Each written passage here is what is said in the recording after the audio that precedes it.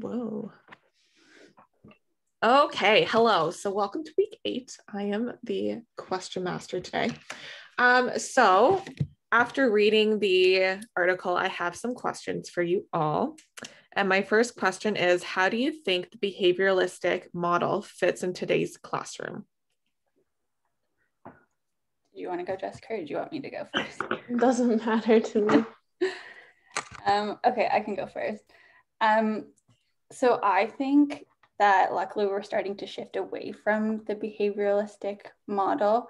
Because when I was reading it, it said about that's where teachers are in schools just to teach the concepts and students are there just to master it. And I feel like we're kind of moving more towards, I think it's a constructivist approach where students are kind of taking control of their own learning. And I think that's kind of like a better way to do it because they get to take control and decide what they want to learn and take it in the direction that they want to go and that's interesting to them, while still meeting the expectations. And I think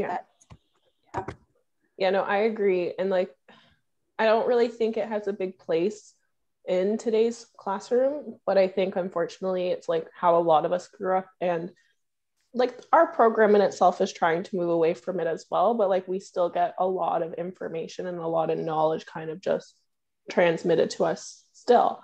And like that's okay because there is a place for that, but like Katie said, I think we kind of need to move away from it because we want students to be playing more of an active role in their learning. We don't want them sitting there being passive, and we, in the same way, we don't want teacher candidates sitting there being passive, right? We don't, and that's not how our classes run anyways. But it also, like they were talking about how it limits teachers' autonomy, and they're saying curriculum development as well, which I think is like a huge thing and something I've been thinking a lot about lately, is just because, and I know we're going to talk about it in our later question, but like teachers should have a say in our instruction, and we should have a say in like what gets taught, in my personal opinion. And with the behavioristic model, that's not what happens because it's kind of just about teaching the curriculum and just transmitting that information, which is what I think we're trying to get away from. Yeah, and I think it makes it more interesting for the students too. Like instead of just having someone talk at you, like you're actually getting to take control and learn what's important or interesting to you, which is more beneficial, I think. Completely. When have you ever retained any information when somebody's just like talking at you? Exactly. Teacher then sounds like the teacher from Charlie Brown. Yeah. That's what I always go back to. Okay, next question. In the article, the writer spoke about how we focus on planning for the cultural and social context in which we teach. However, it also states that in doing this, we ignore questions regarding cultural specifics and how students experience important historical events. How would you plan so you hit all the markers, but stay unbiased about different historical events? It's a long question. That's okay. When I was reading that part, like that was actually kind of my first thought, like them basically saying like textbooks and companies who make the curriculum documents, et cetera, we're all trying to standardize this way of learning and this way of thinking. And we're doing that because it's supposed to make it easier for teachers to teach.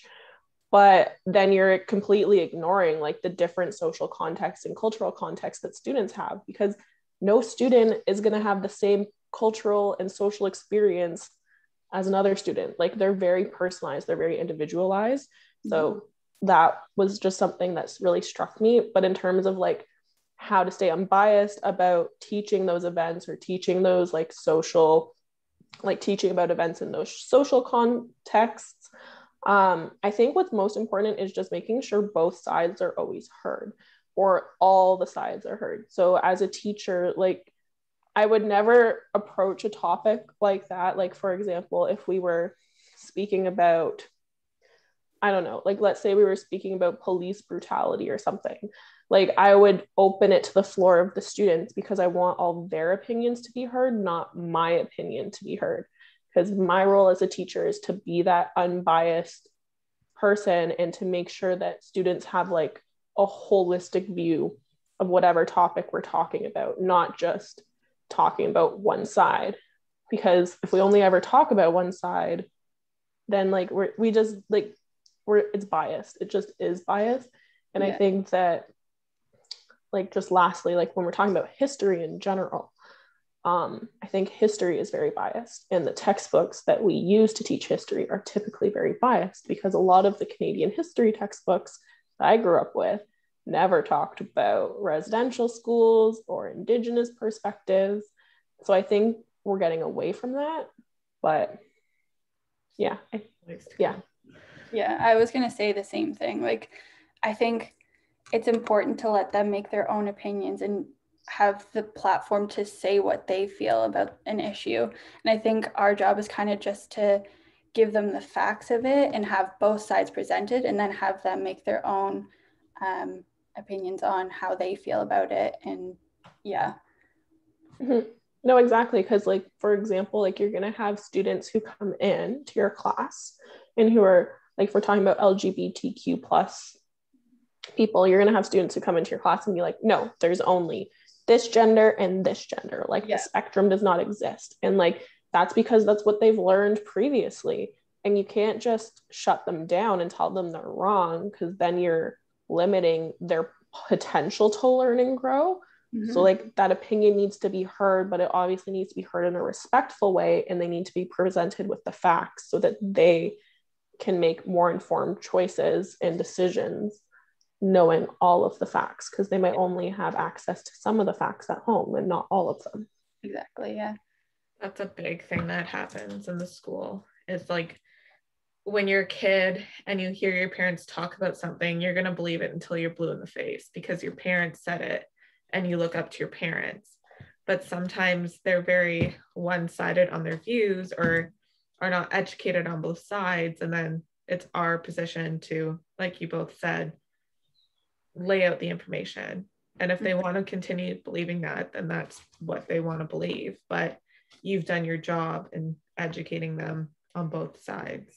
Yeah. And I think the biggest thing for me is that if you have a student like that, like, staying on that same topic, if they choose eventually, after being presented with all the facts, to not change their beliefs, that's okay. But what's important then is to teach them about being respectful of other people's opinions and respecting other people who might identify that way. So, like, even if you don't personally believe that someone can identify that way, you need to respect them as a person and a human being, and just, like, you have to at least, at a bare minimum, respect and understand. Right. And, like, that's, I think, where we play the huge role in, like, getting students to understand that. Yeah. It's that extra piece. It's the extension of that. Okay. Our last question.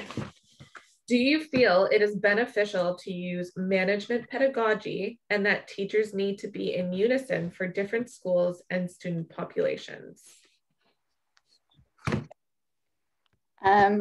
So I said yes and no. Like, I mean, I think it's good to have kind of everyone in the province, for example, like, they have these set expectations that they have to kind of work towards.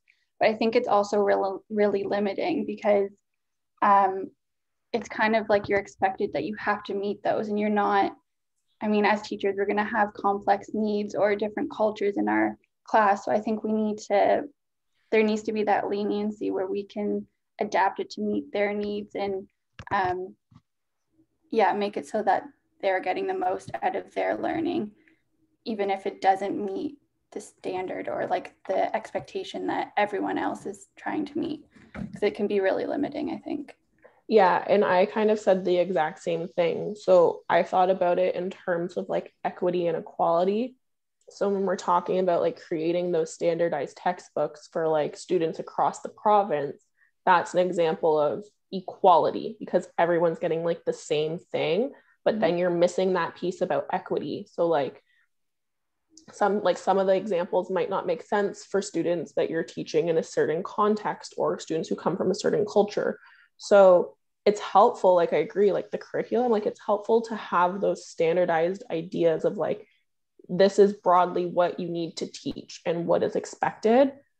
But at the same time, like, that's not going to be applicable to every single situation, in my personal opinion. Like you're going to have to like kind of mold the curriculum to fit your students' needs, your school's needs, whatever it may be. So I don't actually think I think teachers should stay in unison and like broadly with the curriculum, but at the same time, like that's not equitable. So like as a teacher, I think like I would never teach exactly the same way Katie would teach. And like, we're not all robots. Like we don't all teach the same way. Like we bring our own things to our own classrooms. So having that diversity so that we can meet the needs of all our students is equally important. Mm-hmm. And there's going to be some days where things happen and you can't get through that lesson. Mm-hmm. Exactly. Well, yeah, and like even just even just like if they don't get it, like you have to stay with it, like stay with that student, maybe for example, and like help them through it, and instead of just moving on because you need to meet the expectation or like meet the next lesson to finish your unit in time. Like I think it's important to put the needs of students first instead of just trying to stay in unison with everyone else. Well, yeah, exactly. Like the curriculum is a good starting point, right? Like this is like broadly what I need to teach. Mm-hmm. But then like if we're looking at the social studies curriculum, for example, and you're looking at just early societies, like as a teacher, you get to choose which early societies you want to look at. So at least there is that piece in there where you can differentiate and like choose what will best suit your students and their interests so that you're best supporting them. So I think it's really just like, it's all about a balancing act. Like, I don't think we all need to be exactly the same way, because if education was standardized, then I think we would all just be robots. Exactly. Yeah. I agree. And then the other thing is you get into like, when you get into the complex needs classrooms and things, they're only mandatory subjects is math and language, really. Yeah. So then you're not getting all of those other subjects. So you're not unison at that point either. Exactly. And education in a sense should almost be personalized. Like if you choose to go to university or you choose to go to college, like we choose to do different degrees and different programs, right? So why does it have, like, I get kind of why it's standardized before then, but at the same time, it shouldn't be exactly the same across every single classroom. Exactly. I agree. On that note, thank you for tuning in.